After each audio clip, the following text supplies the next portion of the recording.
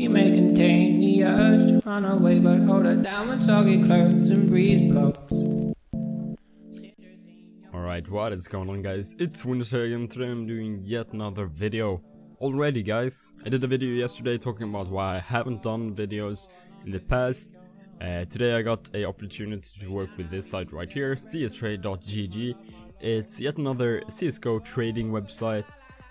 All these trading websites are very different. The only things you're actually seeing that is the different is obviously the size of the inventories. And this site got a very good inventory, as you see right here. 3 Dragon Lords, which is pretty impressive. But for the average person, you would probably look at maybe trading down here somewhere, $100. Not too many people are trading up here for the bigger items.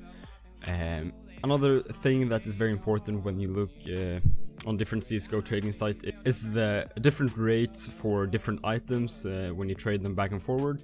Keys, rare weapons, knives and stuff like that. So they're not too bad. This site doesn't have bad odds at all. It got pretty regular odds like pretty much all of the other sites. But I'll just showcase some small trades here just so you can understand how the site is working. So I'll just take some of my stickers right here and trade for something very small, just so you guys understand how the site works.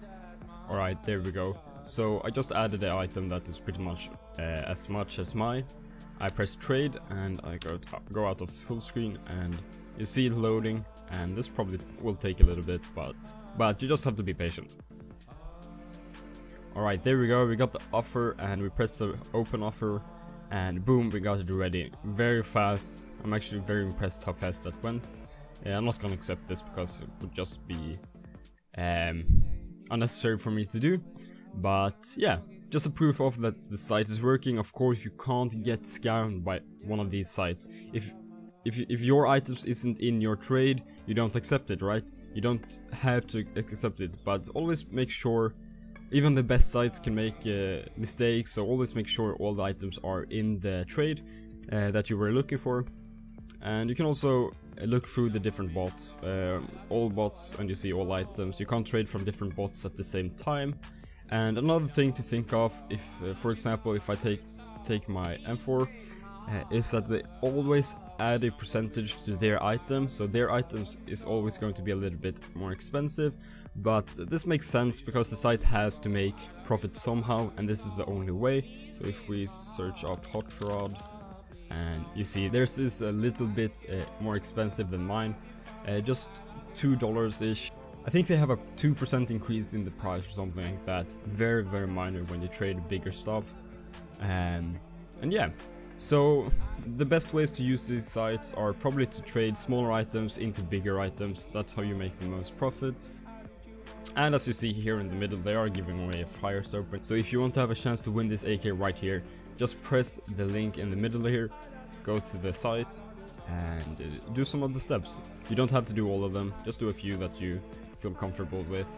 And yeah, and also another thing, if you ever get contacted by a Steam owner that claims he owns the site, always go to the Steam and check if he is a administrator or a moderator. That's just a very fast way to see if people are legit or not. So yeah, guys, I think that is pretty much it for today's video.